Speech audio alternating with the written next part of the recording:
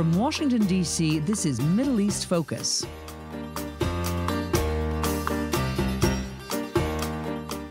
Welcome to Middle East Focus, the Middle East Institute's podcast featuring discussion and analysis on U.S. foreign policy and contemporary political and social issues in the Middle East.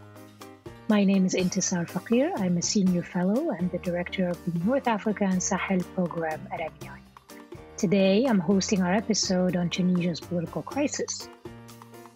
I am joined by two outstanding journalists, Lilia Blaise and Fadil Aliriza. Lilia is someone whose work I have followed for a long time. She is a Franco-Tunisian journalist with a long record of excellent reporting for outlets such as France 24, Le Monde, and the New York Times. Fadil is a non-resident fellow with us in the North Africa and Sahel program. He also has a long track record of excellent reporting on Tunisia. He's the founder and editor of Mashkel, a media and analysis outlet dedicated to Tunisian affairs.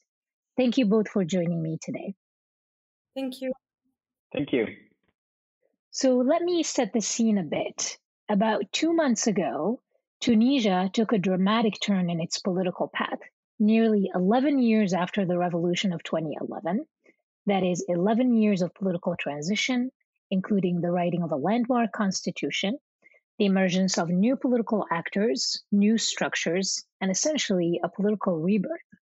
The new direction or turn that I'm talking about began on July 25th, when President Kais Saied sacked the prime minister and suspended the country's legislative branch, arguing that the constitution grants him extraordinary measures to respond to an imminent threat or danger.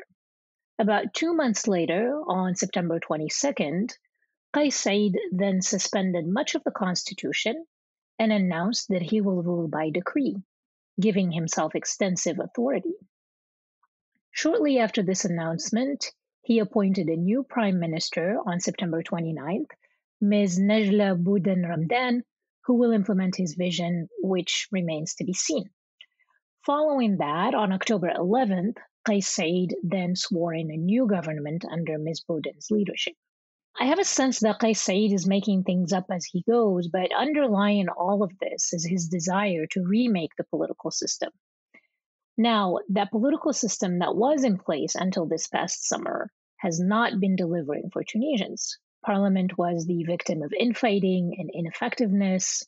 Government had failed to tackle a range of issues that the country struggles with, most glaringly the latest wave of the COVID-19 infections that devastated Tunisia over the summer. And as suffering grew and the need for an urgent solution increased, Kais Saied seized on this national context to take extraordinary and unconstitutional measures. Initially, and following the July 25th event, the extent of what he did back then, suspending parliament and firing the prime minister, could arguably be considered still within the constitutional framework. However, since the rule by decree has taken the country outside of constitutional bounds, and Tunisia is now in uncharted territory. And this is what we will be discussing today.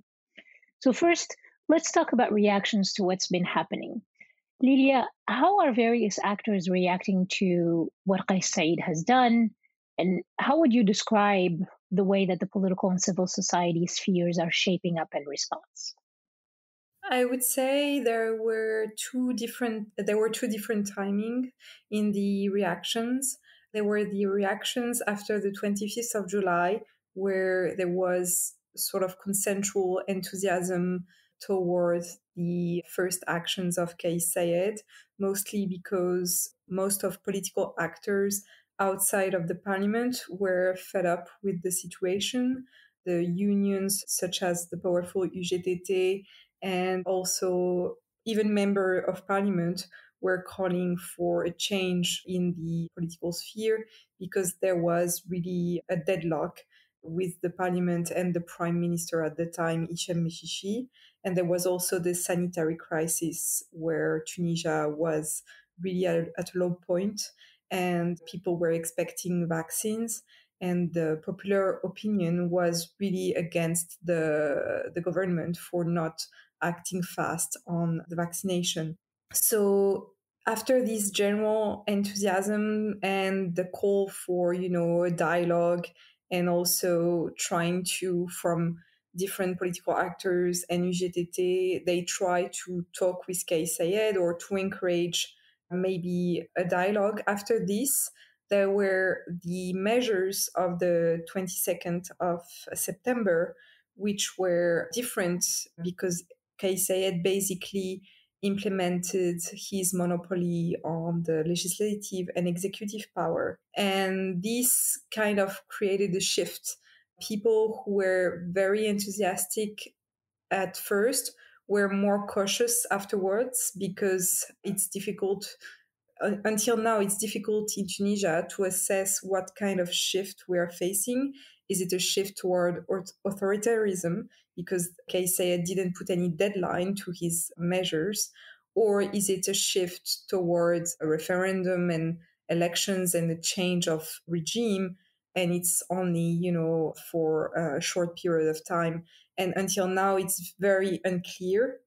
And I would say that UGTT, for instance, has completely shifted position. They have switched gears. Even if inside the UGTT there is not a global consensus, people are still supporting Kais Saied. People also from the executive branch of the UGTT are questioning the intentions of the president. And it's the same with other political actors who are more and more calling for a dialogue. I would say, nonetheless, that in the public opinion, Kais Saied is still very supported. When you see the polls, his popularity is still very high and people still support what he did. So for now, it's more a matter of wait and see. We have a new government. We need to see how much Kais Saied will try to discuss or implement his politics with the blessing, or at least with while discussing with unions and even the world of enterprises and companies in Tunisia, because now the main criticism is against his lack of communication. Yeah, that's a really good segue, Lilia. Fadil, do you see this sort of shift that Lilia is talking about among some of the powerful political and civil society actors also happening on the street, or do you see sort of more of the kind of popular approval that she is talking about? Yeah, I mean, there's this shift, but there may be another shift backwards. So I think there's the 25th and the 22nd, those two big dates are key to sort of seeing the difference in the shift in different positions among political parties, unions, et cetera, et cetera. But then there's also the appointment of the new prime minister on September 29th and the new government on October 11th. And I think from this 22nd onwards, we did see the shift that Lilia was saying, sort of more pressure from the political class towards Kais Saied. I mean, at some point, it felt like the entire political class was critical of the president. But with the naming of the new government, I feel like some of that has been, maybe some of the strength of that opposition or criticism that we started to see mobilized against the president has been taken out a little bit. They just put out a statement a couple of days ago, and the first thing they talked about actually was foreign intervention. It wasn't about the president.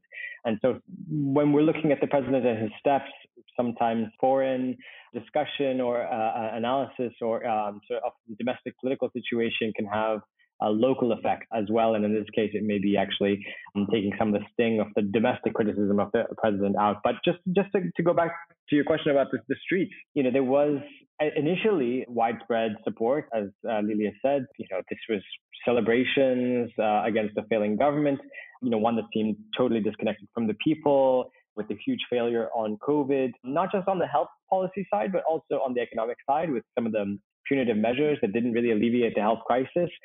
So there was support for a bold move, not necessarily, in support of President Kais Saied himself, but maybe more against parliament that hasn't really been seen as maybe democratic or representative of the people. We've seen since then sort of dueling protests. Initially there had been on the 26th, I think Nahda tried to rally people to come to the parliament. They didn't seem to really succeed. There was also sort of, I think, maybe fears of the situation escalating into perhaps more violence. But then we saw very peaceful protests for and against the president's moves back and forth on several weekends, which people were sort of arguing about the numbers, how many actually came out for the president's side, how many came out against the president.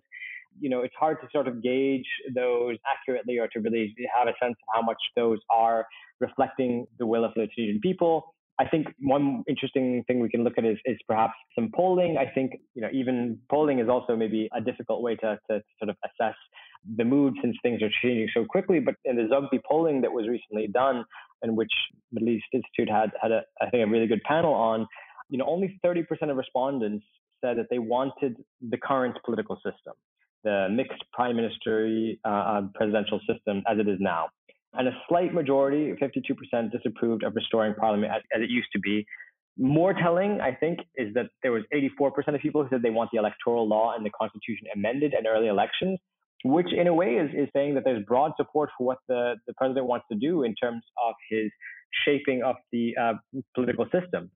That there really is widespread agreement that the political system is flawed as it stands.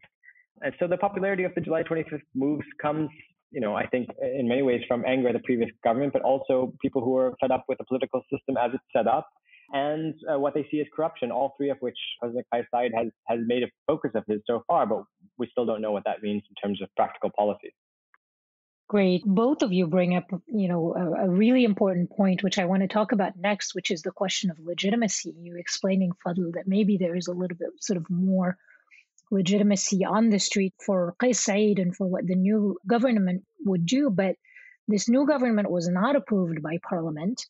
This government also sort of essentially accepts the new framework within which they will be operating, which is Kais Saied's rule by decree.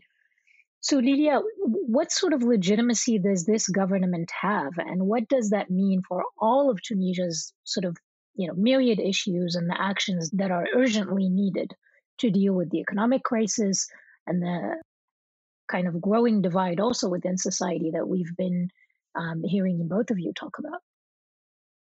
So yeah, just before answering your question, I want to rectify something. I wouldn't say it's a big divide in the society. Until now, the opposition to Kais Saied or the support towards Kais Saied in the protests Fadil talked about are very political. We can't talk about spontaneous protests from both sides.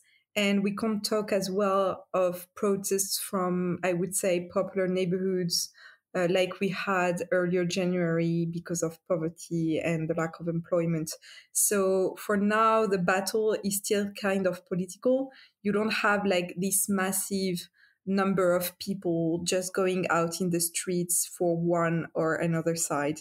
You had those masses just after the 25th of July, but for now it's sort of quiet. So I would say there is a polarized debate, but it's more on social media, in the mainstream media, and in the maybe intellectual world, rather than in the streets where you feel like there is still they're still trying to give a chance to Kais Saied, most of people, from what I hear in the streets from ordinary people, such as, fruit and vegetables sellers to people in the regions waiting action on the economical side.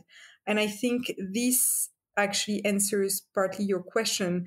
There is really a matter of time in all this, because this kind of momentum that Tunisia is living and this kind of break that Kais Saied has with the opinion, he's not the target, of popular discontent like former governments were, is kind of temporary. We know and we have seen in Tunisia that the popular opinion can really turn their back against any political person if they're not held accountable or if they don't deliver what they promised. And I think that's one of the main things that we gain with the revolution, is that people really comprehend politics as, you need to deliver.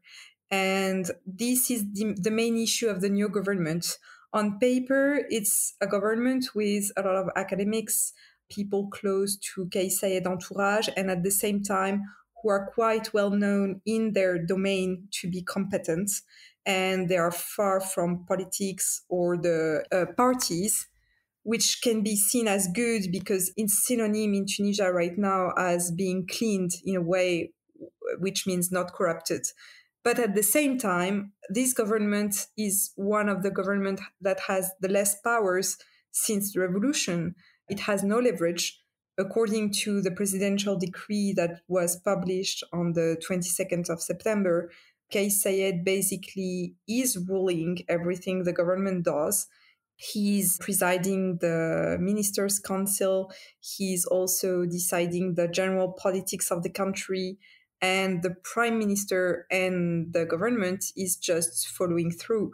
So that's on paper. We still don't know, what form it's going to take and what shape, the government is going to have. But it kind of really questions how much power the government will have.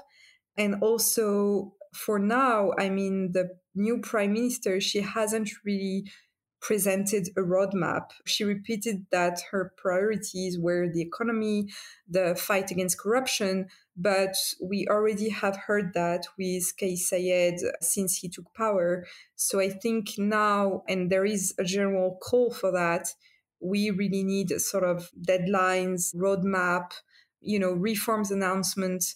And there is a lot of pressures for this because in Tunisia, it's well known that by the end of December and the beginning of January, people start to protest. It has always been a very difficult month, the month of January. And so that's why for now, I would say that the debate is still political, but it could be very social, could become very social by the end of the year. And then it's very difficult because if the government doesn't deliver something, people will be more easily, convinced that it's again another failure.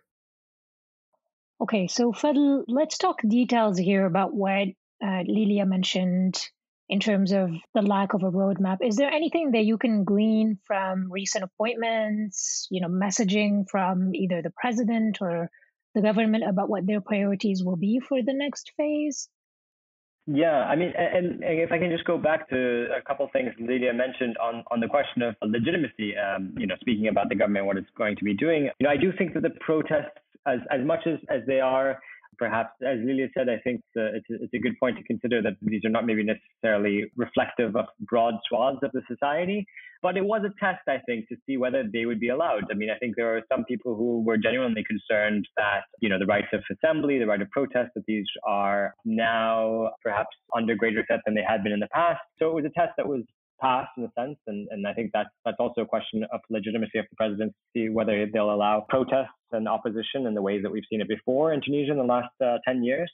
The other thing that Lilia mentioned that I want to touch on is that she mentioned that the new government has less power than the previous ones, which is certainly true. The previous governments, under that system, which, I think Kais Saied has basically de facto scrapped that system, the most powerful position was the prime minister, according to the constitution, or the head of government. It was unelected with really no popular constituency. And that was only there as a product of a parliamentary consensus between opposing groups, meaning that there was horse trading for a head of government, which makes them, in a sense, more removed from popular will and accountability. And I think that was a trend that we saw over the years with several prime ministers. And with the government of Prime Minister Hichem Mechichi, we saw, I think, that reach a new level of disconnect, far beyond governments we've seen in terms of their disconnection from any real popular constituency.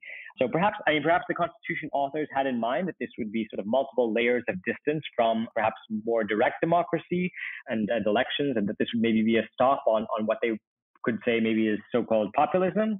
But if that was the case, if that was the intention, I think that in a sense it has backfired, something that Kais Saied has really made his main focus, and pointing to his own presidential elections as really the source of legitimacy, being more valid than perhaps Prime Minister Hichem Mechichi, who he dismissed. So just to go back to your other question about what will this new government, regardless of legitimacy, what issues it's going to have to deal with. There's the pressing budget issues really that I think are first and foremost a new budget, funding for public debt. There's the issue of ratings agencies who have been decreasing Tunisia's sovereign bond ratings. These are all short-term issues that I think will need immediate attention. So far, we've seen one report from a central bank official in Tunisia saying that they will get some sort of financial assistance from Saudi Arabia and the United Arab Emirates.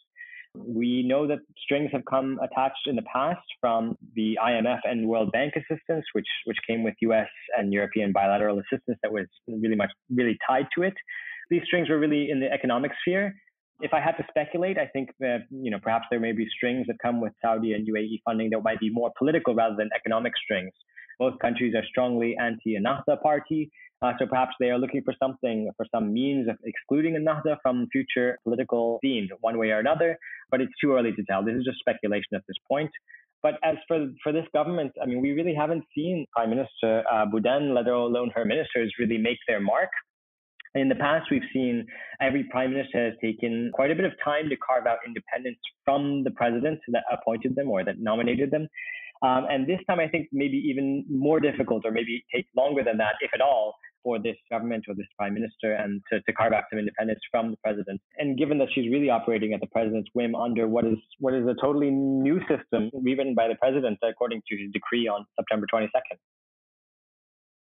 Yeah, I mean, that's one of the things that's really problematic. And I want to follow up on a point that you said about how prime ministers had kind of in the past been insulated a little bit from accountability. But my question to you is, isn't that what elections are for, though, Fadil? I mean, prime ministers are appointed following the results of elections and so forth. So how is there going to be accountability moving forward for this new prime minister and for this president other than through the streets? Yeah, it's a good question. I mean, the problem was that there was so many prime ministers were not political prime ministers that we've seen in the last 10 years. A lot of them were sort of these compromise between Ennahda and whichever party came in second or first in the case of Nida Tunis before that.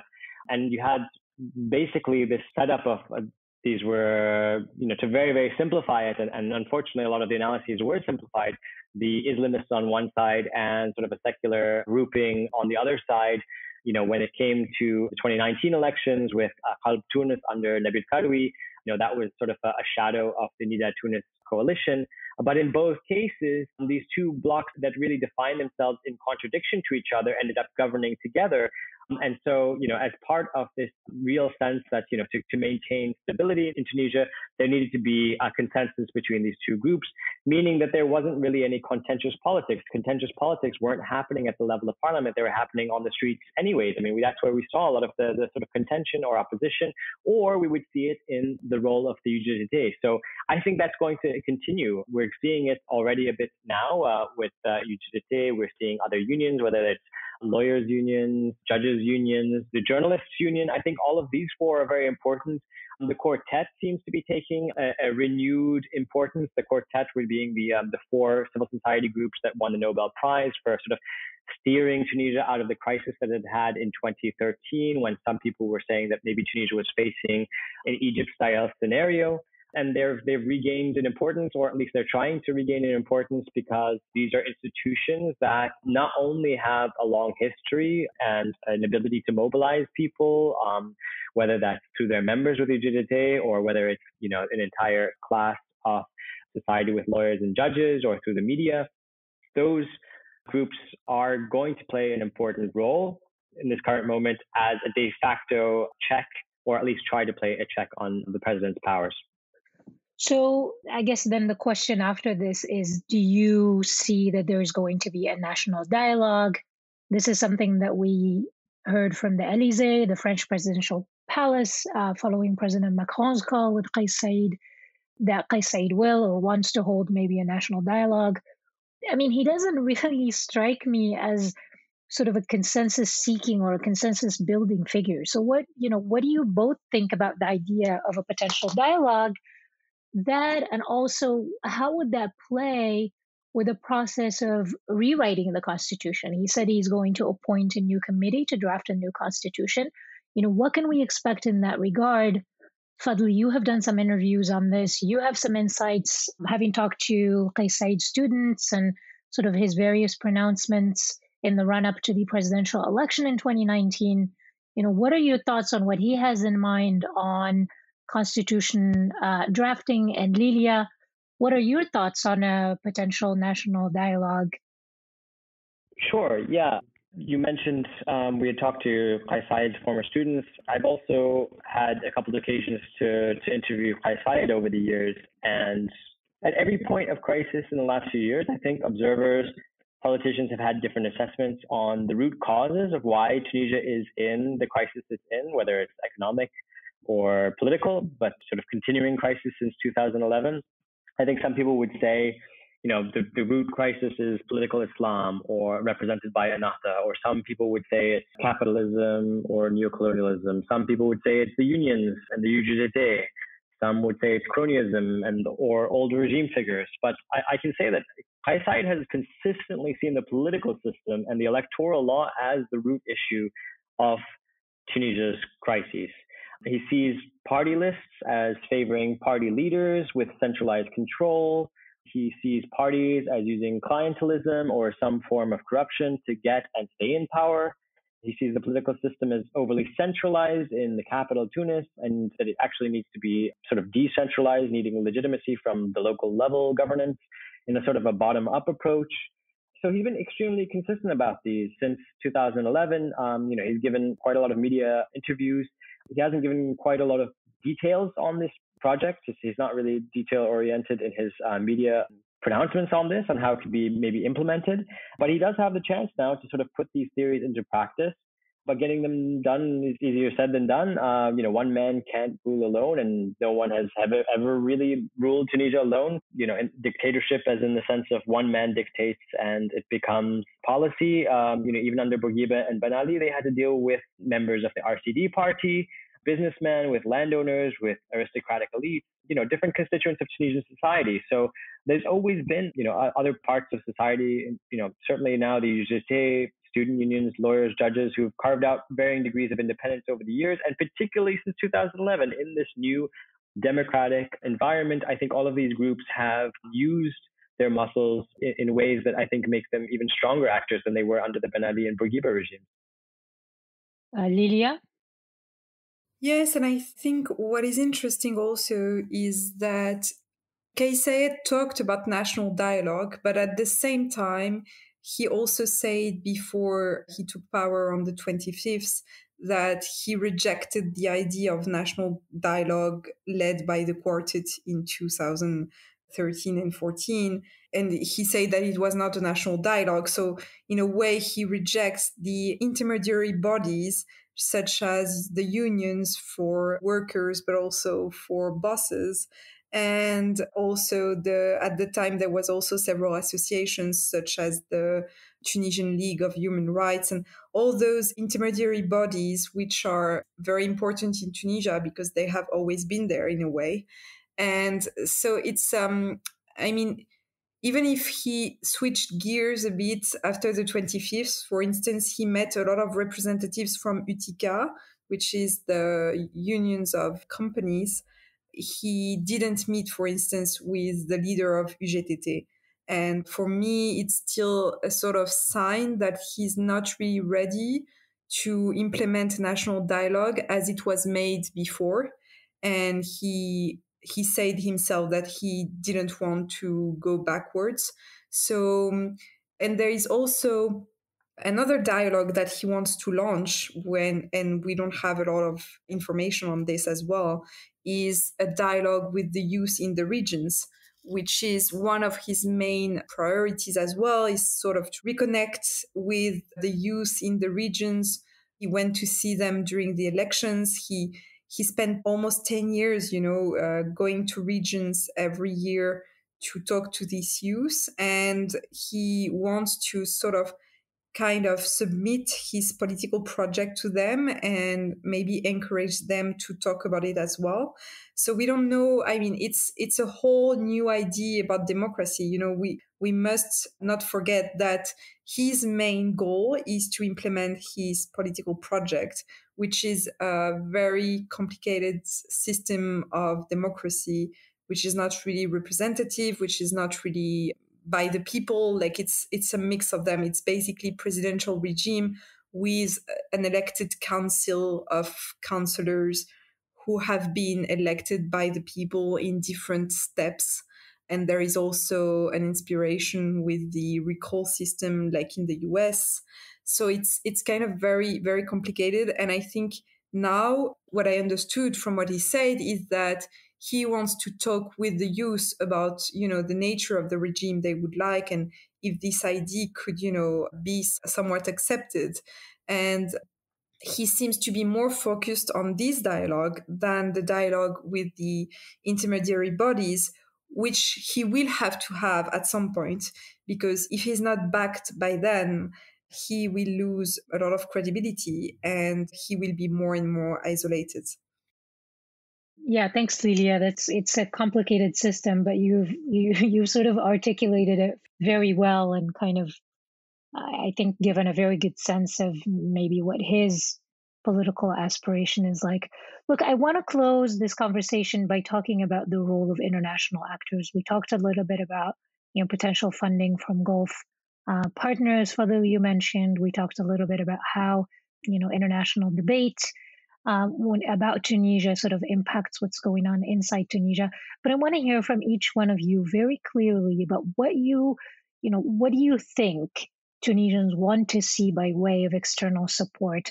We'll start with you, Fadl. Maybe you can talk a little bit about what the US could do and what Tunisians would want to see the US do. Yeah, I mean, I think there is a very strong streak now that we've seen amongst not only the president, but different groups from the Journalists Union to the UGT, really against foreign intervention, even at the level of Congress assessing Tunisia's domestic situation. So I think it's a very sensitive issue in Tunisia when you're looking at the Tunisian perspective on this. I think that that doesn't mean that there isn't things that the US can do in this moment. I think, one of them that probably would be quite popular here actually would be maybe working towards canceling Tunisia's public debts. I mean, given the fact that Tunisia is facing such a crisis with short-term financing issues, and some of this being accumulated from the Ben Ali era, I think this could also give Tunisia some space for economic policy making that suits Tunisia's needs, that's tailored to Tunisia's needs.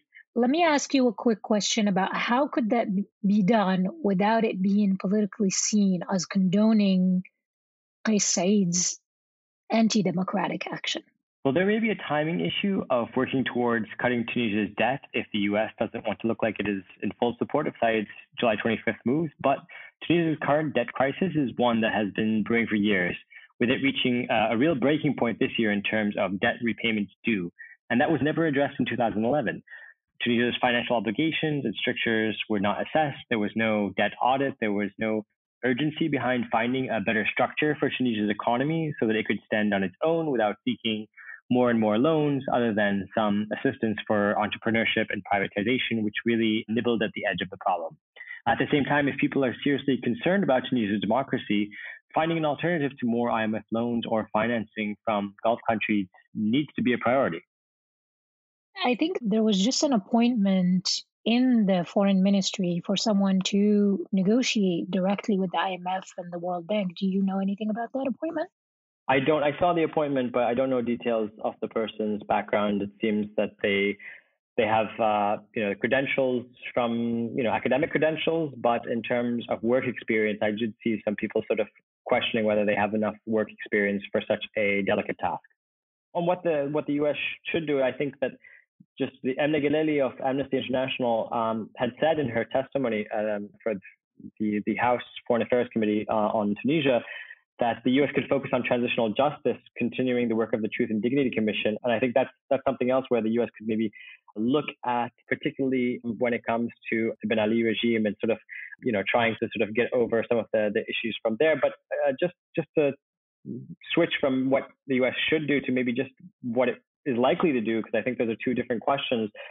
I think that there's been a few calls, at least in Europe and a little bit in the US, to sort of a return to parliament. I think it's probably likely that both the US and European actors will probably back down on that if they see that, perhaps there's elections in the offing. I think also we're seeing that military funding to Tunisia, there's now a Senate bill that says that military funding needs to be conditioned on a review by the State Department on the role of the military, on its role in rolling back democracy. So I think there's this new element of scrutiny on Tunisia But as we saw in the congressional hearings, there are divisions between those who are, I think, happy with Saied getting rid of the Ennahda party from the political scene, seeing it as an arm of the Muslim Brotherhood, versus those who support Ennahda for its supposed effectiveness in the counter-terror fight. So I think those two divisions within the sort of the U.S. approach that we saw during the House hearing, I think will prevent a clear move against Saied at the moment to sort of try and have a tougher stance on him, combined with the fact that Saied has remained, I think, largely ideologically ambiguous. So if he were to change, if we saw that there was a clear ideological project, if he were to take bold steps to realign Tunisia away from the West or from NATO, or to maybe move towards a stronger nationalist position economically, I think that's when we'll see that those divisions on Saied's moves on July 25th will maybe disappear, and that there might be, more of an appetite to take a more confrontational attitude with President Saied. Lilia, what are your thoughts on what the EU can do and your sense of what Tunisians would like to see the EU do? I think it's very complicated because, as Fadil said, there is really a general call for a return to dialogue. It's the subject actually of the plenary session at the European Parliament today, which is on Tunisia.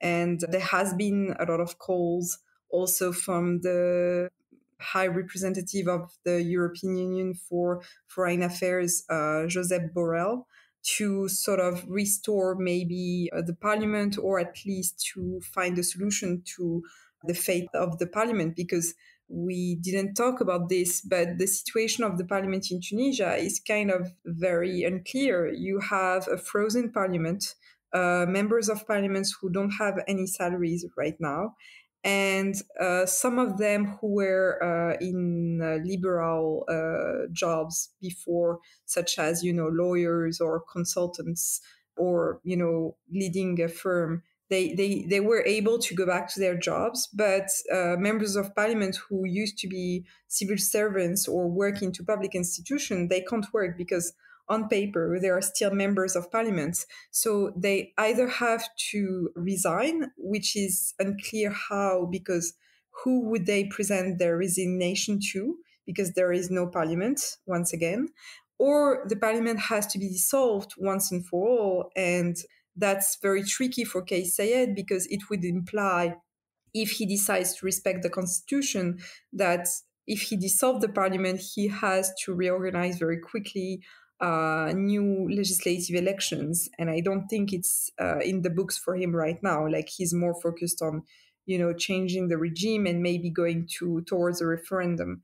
So I think it's a concern for the European Union and for other countries. How can you leave such a situation like this? And also there is another concern about the lack of counterpower. You have in the presidential decree a sentence that said, all the measures taken by the president can't be countered by any recourse or resort. So what is concerning is that, of course, there was a general dissatisfaction with the parliament, with some of the institutions, but the fact that no one can act on what the president is doing is very worrying for foreign countries. And also it's kind of worrying as well for democracy in Tunisia, because as Fadil said earlier, it was a test to see if protests were still allowed when they were happening, and they are still allowed. And Kais Saied promised to not touch freedoms and rights.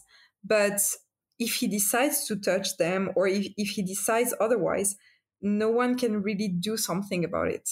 And I think that's the main concern for now. And I also saw a lot of foreign countries asking for a roadmap and a deadline, because Kais Saied is saying that this situation is exceptional and temporary, but he didn't put a deadline to it. Yeah, it's a bit of a dark note to end on, but this is all we have the time for today.